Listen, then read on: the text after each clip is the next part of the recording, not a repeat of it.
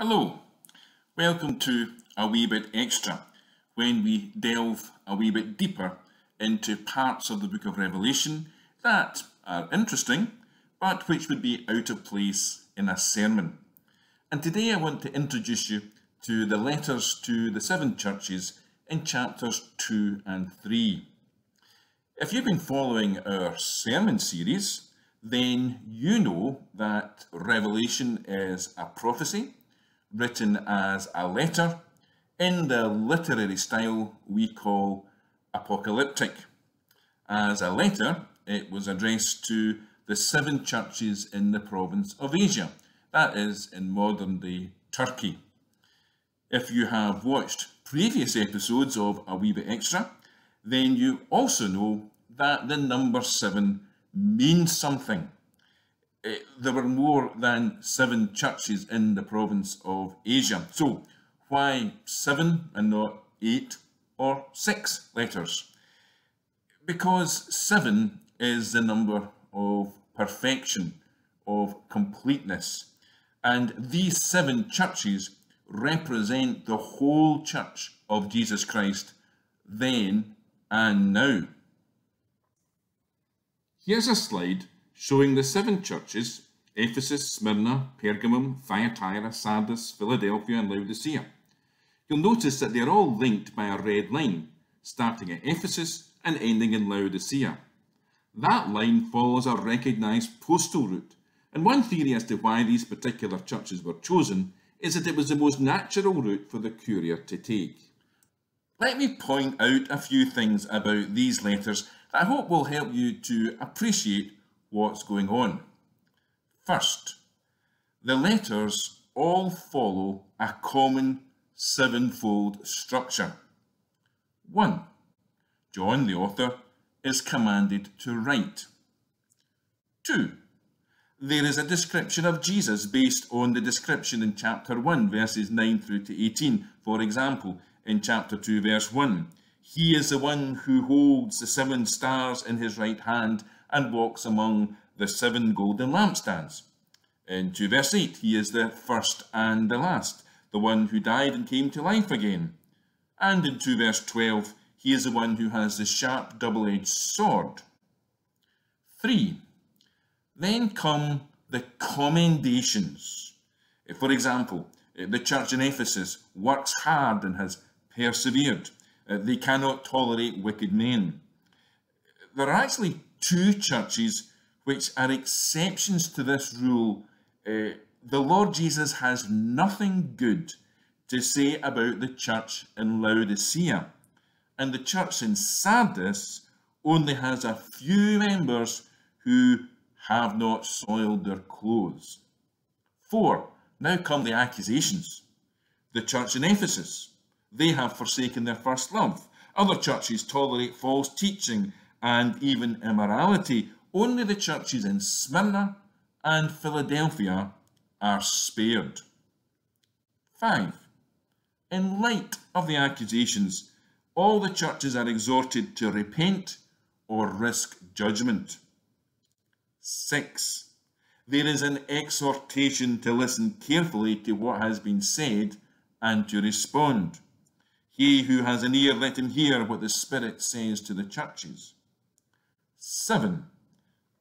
Finally, there is a promise to those who do persevere, who overcome. And these promises are connected to the promises of the new heaven and the new earth at the very end of the book in chapters 21 and 22. So, 2 verse 7, to him who overcomes I will give the right to eat from the tree of life, which is in the paradise of God.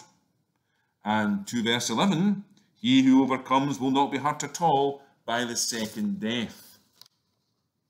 So that is the way that each letter is set out. Now let's look at the orders in which the letters come. And I said earlier on that some commentators think that it's connected to the most practical route a courier would take, and that may well be true. But look at this.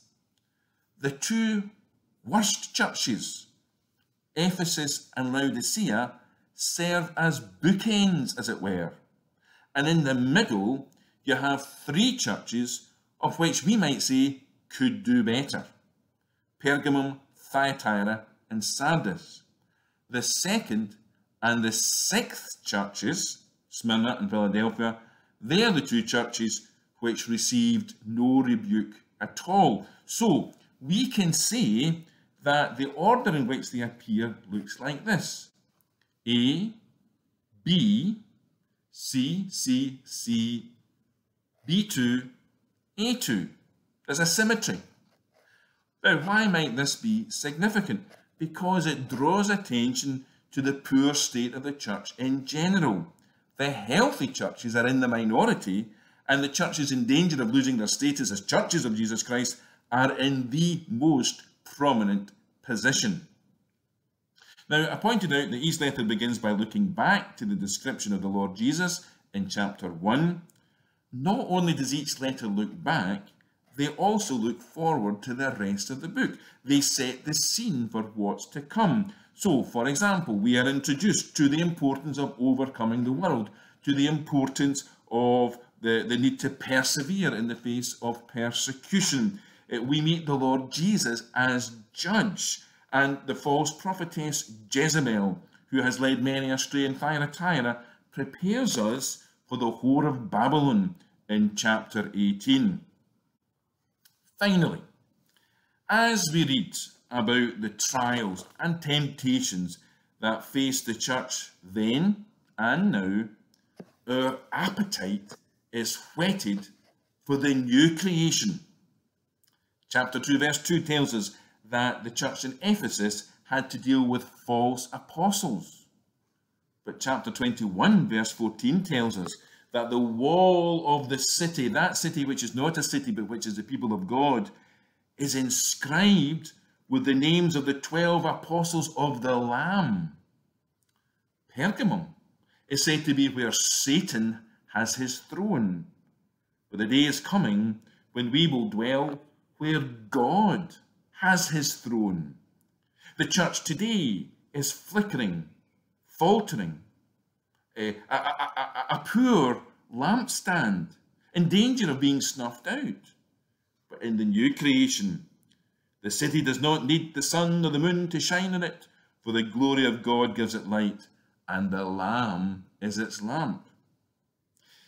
As with the churches in Pergamum, Thyatira, and Sardis, so today there are impurities within the church, whether from teaching that contradicts Scripture or by tolerating immorality, but not in the new creation. Chapter 22, verse 15. Outside are the dogs, those who practice magic arts, the sexually immoral, the murderers, the idolaters, and everyone who loves and practices falsehood. In the old creation, the church is persecuted, but holds on to God's promises. The church in Smyrna, for example, is told, "Be faithful even to the point of death, and I will give you the crown of life." Those promises are made good in the new creation. Chapter 22, verse 5. There will be no more night. They will not need the light of a lamp or the light of the sun, for the Lord God will give them light, and they will reign forever and ever.